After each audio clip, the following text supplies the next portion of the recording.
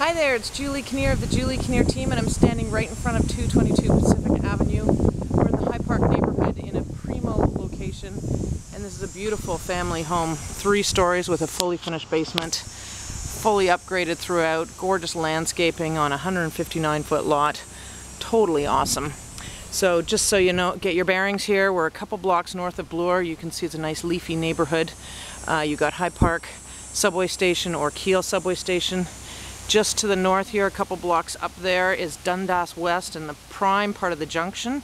And the junction, of course, is Toronto's sort of hip neighborhood these days. You got High Park, of course, for your dogs and exercising and family picnics and zoo and all kinds of action and the hockey and, you know, you name it, High Park's got it. So great play area and of course there's Park Lithuania just around the corner that has its own little ballpark, soccer and kids play area and that sort of thing. And you can see that right from top to bottom they've done a lot of renovations and upgrades and done this beautiful garden and front porch. And as you walk in, you can sense it's a nice combination of old and new.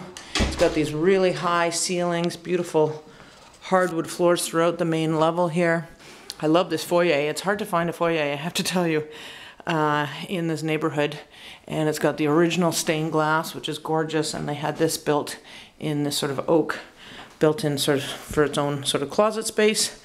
And nice big principal rooms. As you walk in, you get a great sense of open concept. And the exposed brick, and that's a gas fireplace, so easy to flick on and off for a nice winter evening. Of course, it's beautiful summery fall now, and it's nice and cool in here with the air conditioner. And you can see it's sort of flooded with natural light from these beautiful windows. Thermopane, really great condition. And I like how they took this sort of wall down. So you got this big dining area if you wanted. What a bonus it is to have a piano inside the house. Everybody's looking for space for that, and it's hard to find.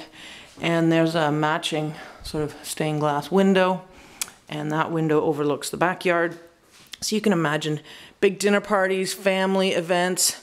You could host a lot of people in here. So here's the large kitchen off the dining room here.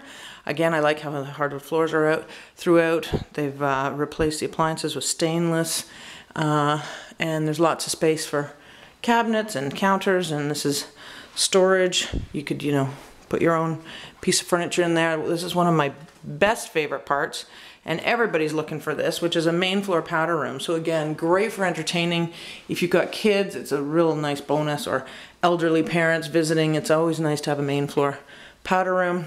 And here you've got your own sort of back mudroom. So they've put in a pantry here for your food. If you're a real foodie, it's a bonus. And of course you've got storage for kids' toys, more foodie stuff, whatever you want. It's nice to have a mudroom in these houses. And then you walk out to this glorious yard.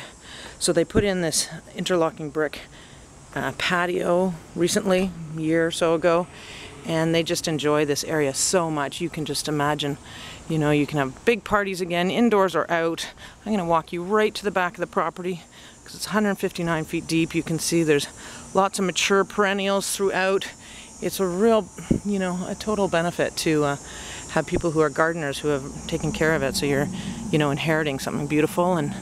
And here you go. And there's a back patio back here. It's really secluded. It's like your cottage in the city. There's a nice storage shed for any of your gardening needs.